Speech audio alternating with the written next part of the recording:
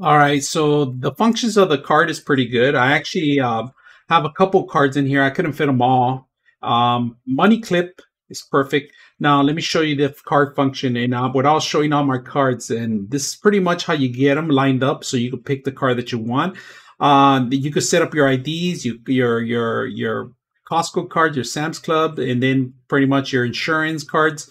The most you can fit is one, two, three, four, five, six cards the most. And then after that, it's a little bit difficult to get them out. So I'm going to put it back in, lock it in place. And if you guys see it, they come in order. I like that. You put them back. In order to lock it in, look at that. They don't come off unless you unlock it. That's the only way it comes off. Your money clip is very tight in here.